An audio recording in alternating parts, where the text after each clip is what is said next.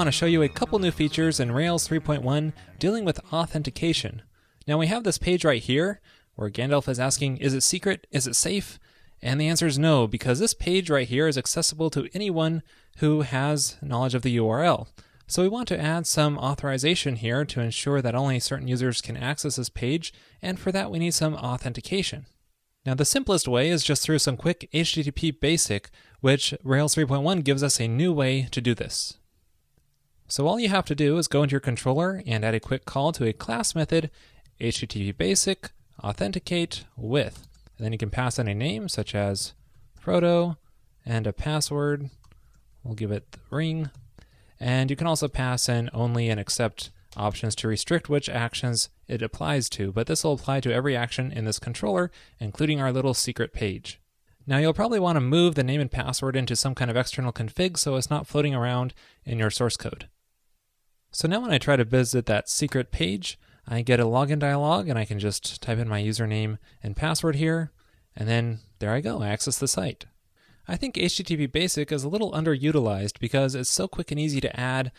Just whenever you need something private, just consider using it. Especially in Rails 3.1, it's even easier.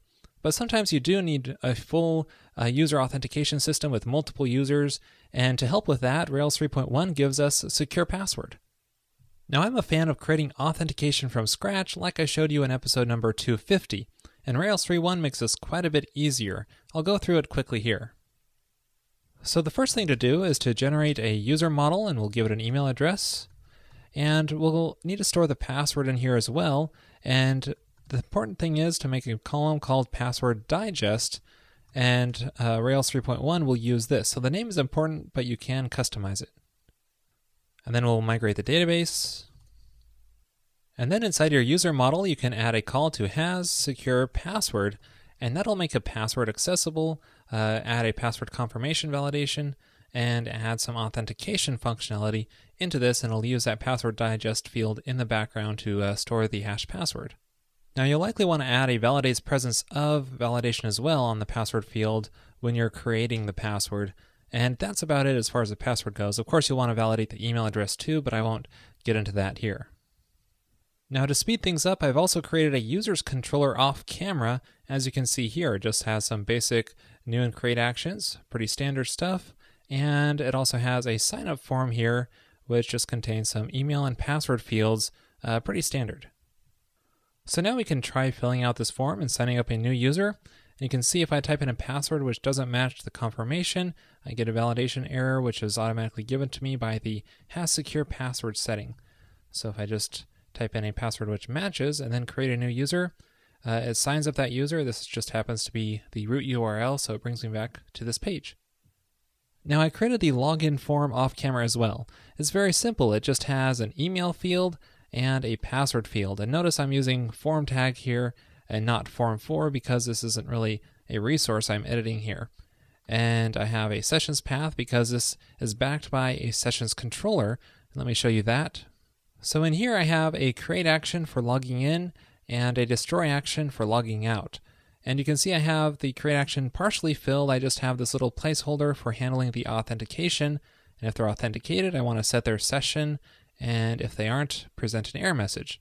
So this is where it gets a little interesting because this is where we take advantage of what Rails 3.1 gives us with SecurePassword.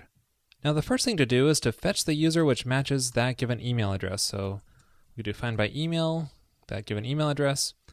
And then we can authenticate it using this method called authenticate, which has SecurePassword gives you. It's an instance method, and then just pass in the password as an argument into this, and it will return true or false depending on if the password matches the digest in the database.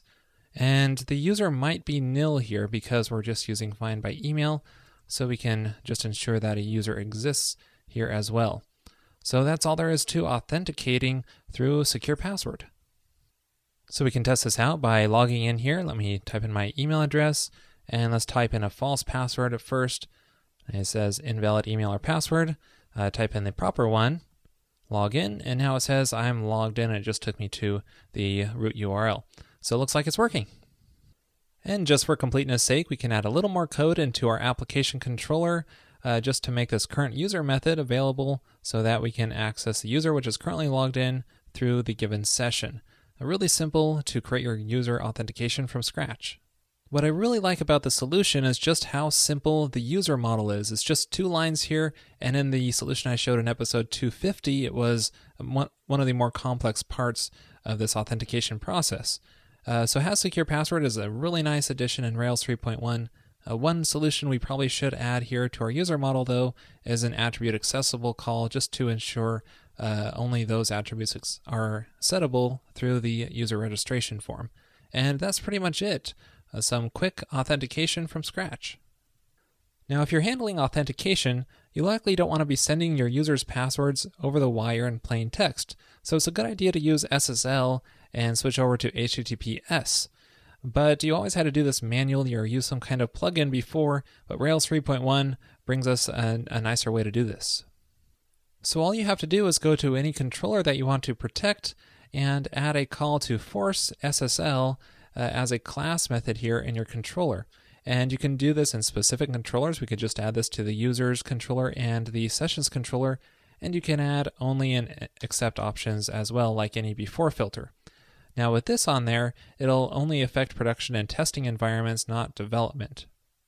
So I've rebooted my server in production environment, and now when I hit reload on this page here, you can see that it redirects to the SSL version, HTTPS, and server doesn't respond to that, but it is working here. So in production, it should work fine with forcing SSL on all of the pages.